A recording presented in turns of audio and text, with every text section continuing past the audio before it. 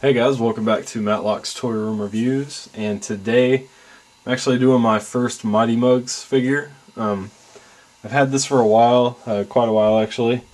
I got this one and the Snake Eyes one from G.I. Joe. I picked these guys up when they first came out. I saw these in the store and they just really caught my eye and thought they were really cool. And I picked up the two of them and was really excited and wanted to pick up more of them. And then, I don't know, something, just the urge or whatever just kind of wore off, and I just never really had the initiative to get any more, and to this day I really don't care about getting any more. I don't know, maybe I'll feel different once I open this guy up. But very cool. On the back here shows some of the other ones. There's the Snake Eyes, Cobra Commander, and Duke. There was also a whole bunch of other G.I. Joes made, and they made Transformers, Star Wars, Indiana Jones, and maybe some others. But these were made, I'm not even sure who makes these, Hasbro, I guess. And this was made, I don't see a year, but I don't know, 2008-ish. Yeah, 2008 by Hasbro. So let's take a quick break and we'll get Storm Shadow out of the package. Alright, and we are back with the Mighty Mugs G.I. Joe Storm Shadow. And you know, first off, it is pretty cool. It's kind of interesting. It's like a really artistic figure. It's pretty cool.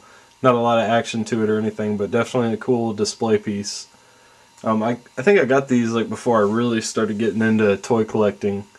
Like I started a few years back, like collecting some of like the old vintage stuff from my childhood, and then but I didn't really get heavy into collecting.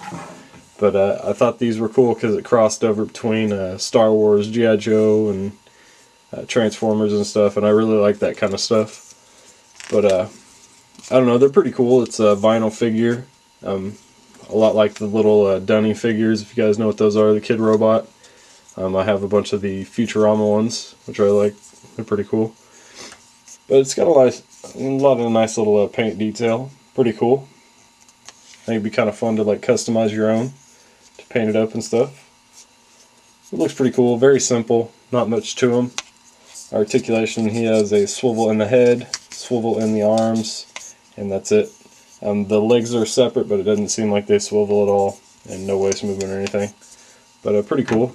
Comes with one accessory, which is a pretty big sword. Pretty heavy sword too. But nicely detailed, it's even got like some like the cracks on the blade and stuff. I guess maybe that's just a mess up. But I don't know, it's pretty cool. It'll make a cool desktop figure. You know, I'm not going to put it on my shelves or anything. It'll just probably go on my computer desk. But very cool. But I don't think I'm really going to collect the whole line of these. But anyways, that was the Mighty Mugs Storm Shadow. Thanks for checking it out.